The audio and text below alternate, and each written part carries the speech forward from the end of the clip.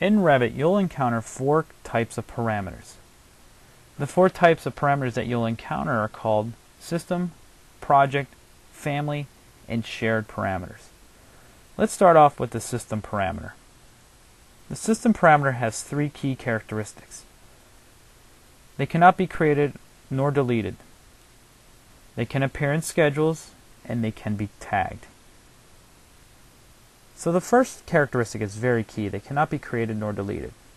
So this means you have a level of consistency when dealing with system parameters. Let's take a look at some of these in more detail. I'm going to select this chair here. And if I look over at the Properties palette, I'll notice that there are several system parameters right under my nose. Phase demolished, phase created, mark, and comments. If I go and select Edit Type, there are other types of system parameters in here like assembly code, keynote, model, manufacturer, type comments, URL description, and type mark as well as cost. And if I hit OK, I'm going to go select this window. And again, there are those parameters: phase demolished, phase created, mark, comments. And under type properties, assembly code, keynote, model, manufacturer, type comments, URL, description, type mark, and cost. Hey, let's just pick the door. If I look at that, phase created, phase demolished, mark, comments. And again, under type properties, under identity data, assembly code, keynote, model, manufacturer. I think you're getting the idea. But just for the sake of argument, let's just pick this wall here. And if we scroll down the list of properties, there's phase demolished, created, mark, and comments.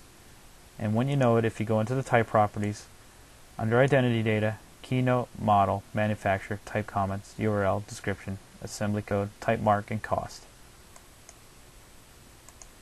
Some elements will have more system parameters and others will have less. But let's just take a look at the other characteristic of system parameters, such as scheduling. I'm going to go and right click on schedules and quantities here and build a new schedule of furniture. So I'm going to go down the furniture category and select it and hit OK, and I'm in the wizard for creating my schedule for furniture. And when you note, under the available fields are all those system parameters we were just talking about. So let's start off by grabbing the type mark, the family and type, and the manufacturer, as well as the model number and the count. And you'll see that some system parameters do show up and some don't.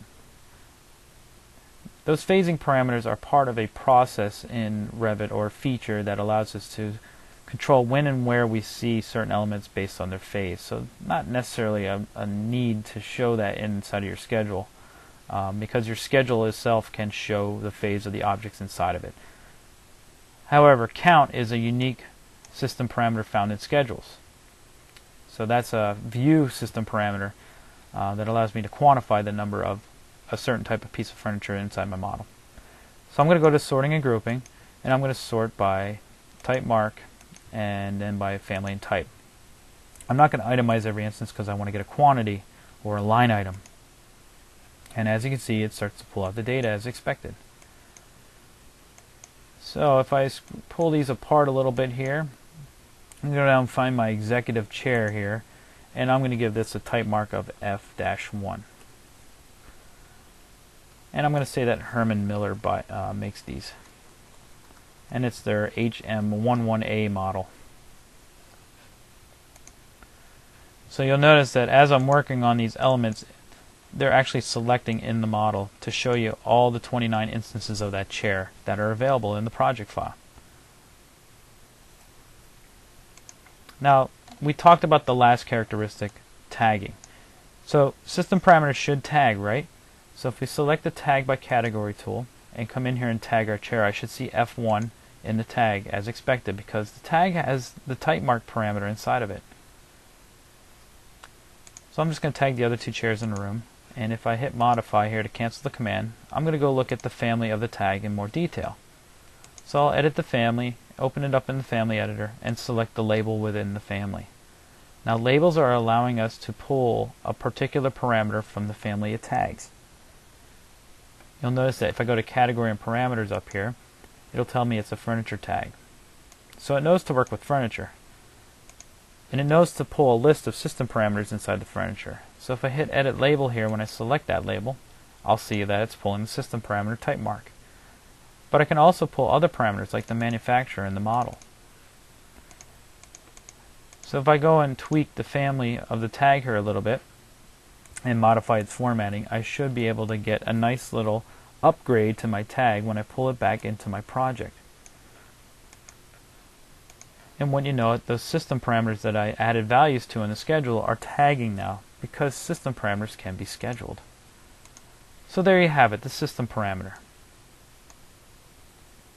Now let's talk about the project parameter. A project parameter has a couple of characteristics you should know about as well. A project parameter can only be created in the project that you are working on. The project parameter can be deleted from that project. The project parameter can be scheduled. However, project parameters cannot be created in families. They cannot be tagged. So there are your two limitations. There's one other neat feature about project parameters. They can be transferred between projects. So if you want to take your project parameter in project A and transfer it to project B, you can do so via the Transfer Project Standards utility found on the Manage tab.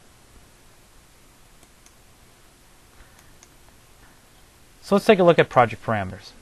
I'm going to select my room here, and there just happens to be inside the default template one project parameter called occupant. The rest of these parameters that you find here are system parameters. The only one that's not is the occupant. How do I know? Well, if I go up to the Manage tab, come to the Settings panel and select Project Parameters, I'll see the parameter called occupant. And if I modify that parameter, I'll see that it's a parameter type called project parameter. It's instance based, and it's assigned to rooms. So let's go and add a value to our room here for the occupant. Let's say that this is Tom Jones's office. But I also want to add in Tom Jones's phone extension. Again, this is a building information model, so I should be able to add information. There are two ways to add project parameters inside of Revit. The first is through the Manage tab by selecting Project Parameters and selecting Add. But this will make you go through a couple more hoops than necessary. The other way is via Schedule. So let's go ahead and make a room schedule. I'm going to go to the Rooms category here. I'm going to pull the system parameters number and name, and then my project parameter that's already in here, occupant, but I want to add one called phone extension. And to add a project parameter via the Schedule wizard, I can select Add Parameter here on the Fields tab. And you'll notice it defaults to project parameter. So let's call this parameter phone extension. It's going to be an integer, and I'm going to put it under identity data. Automatically picks instance parameter for me, and it's assigned to rooms. So I've saved myself 2 steps when I go to the Manage tab process. So if I hit OK and OK, you'll see that pops up a schedule, and next to Tom Jones I'm going to put in 320. So that's Tom Jones's extension. And if I switch back over to the model view, I'll see that in the properties of the room his phone extension appears, 320. So we know it can be scheduled. Now I said that they cannot be tagged, and to verify that this is true, I'm going to pick the room tag in the model view and edit the family. And if I select any one of these labels in here, it doesn't really matter which one I pick because they're all labels, and edit the label, you'll notice that phone extension does not appear here.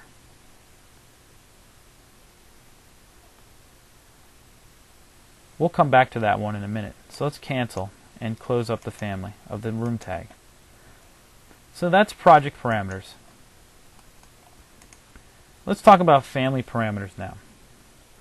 I'm going to select my friend here, the door, and I'm going to go edit the family. Now the reason why I'm editing the family is because family parameters can only be created in the family editor. If we go to the button here called Family Types, this will show me the parameters that are currently in the family itself. Now these parameters can be system parameters and family parameters. Very difficult to tell without picking on them and seeing if they modify. So if you see that when you pick on the parameter and the modify button is disabled, you know it's a system parameter. If the modify button is available, it is a family parameter or a shared parameter. So here I see when I pick on trim width, the modify button becomes available. And if I click modify, I see that it's a family parameter. And family parameters cannot appear in schedules or tags. So they are very limited in what they can do. So let's take a look at where and when you would use a family parameter. Very good question that everybody asks. Why would I ever use a family parameter? Well, a family parameter can take part in a calculation for you. So you don't need to schedule it, but it might actually drive another parameter that does schedule. Another one could be that you just don't want it to show up in schedules or tags. For instance, who authored the family type? So let's go add a family parameter to this family. I'm going to call it type author. And it's just going to be text under other. And I'm going to leave a type base because I want each person that makes a new type in the family to put their name as the author. So I'll select OK. And let's just say that I happen to author the 36 by 84 door. So I'm going to put my name in there. I hit OK. And I'm going to load that back into the project. And I'm going to overwrite the existing version and its parameter values. So the family is loaded into the project. And if I select that door right there on the office and edit the type, I should be the author. And as you can see, there I am. Now, I cannot schedule this, right? So if I create a door schedule, I should not see my new family parameter in here called type author. And as expected, it's not going to show up. If I go and select the door tag in the model view here and edit the family, and I select the label inside the family and edit that label, I should not see the family author family parameter in here. So there you have it. Very limited. It's a very obscure little parameter type. Now the last parameter is the shared parameter. So the shared parameter can actually be scheduled and tagged. It can be shared among multiple projects as well as multiple families. And last but not least, it can be exported to ODBC. What does that mean? You can link tables to the parameters in your projects from things like Microsoft Access or Excel. So let's take a look at this guy in more detail. I said we come back to the room. And we talked about the phone extension and how it's a project parameter and it can only be scheduled. But let's say that we want to be able to tag the data jack port or something like that inside the room for IT. So I'm going to make a shared parameter. So I'm going to head up here to the Manage tab. And you'll see that there's a Shared Parameters button.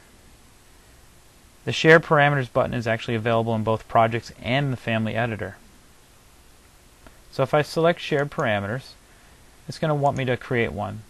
So I'm going to go and create one here for my project. And you most likely want to do this for your company. You want to make one shared parameter file for your company. Maybe limit the rights to who can write to it. But I'm going to call mine synergist.txt. It's just a text file. And I'm going to create a new group. And I'm going to call this IT Management. So I'm going to hit OK. And I'm going to make my new parameter. So I'm going to select New here. And you'll notice that there's nothing really fancy about a shared parameter other than name, discipline, and type of parameter. So I'm going to call this data jack number. And then I'm going to come in here and select common. It's just going to be an integer. And I'm going to select OK. So it just populates this text file now with the group called IT Management and data jack number. So you can organize your groups of parameters by just selecting New here, giving the group a name, and then building parameters within that group. You can also move the shared parameters between groups if you feel that you put it in the wrong group to begin with. The only downfall to editing the shared parameter file is that you cannot modify a parameter once it's been made. So notice here that when I select data jack number, there's no modify button here or edit button of any kind. I can look at its properties, but they're all grayed out. I can't change them. So unfortunately, I'd have to delete this parameter and build it from ground up again if I screwed it up. So let's hit OK, and then let's go back into the project. So now I'm going to go to the project parameters and add one. You're probably wondering, why is he going to project parameters? Because inside the parameter properties of the project parameter, I can actually share that new shared parameter I just built called data jack number to the project. Because as you can see here, it says can be shared by multiple projects and families. So I'm going to go select my shared parameter, data jack number, hit OK. I'm going to put it under identity data and assign it to rooms. And if I hit OK, and I go back and pick my room here, Office 104, there's my data jack number. And I'm going to put in there 122F.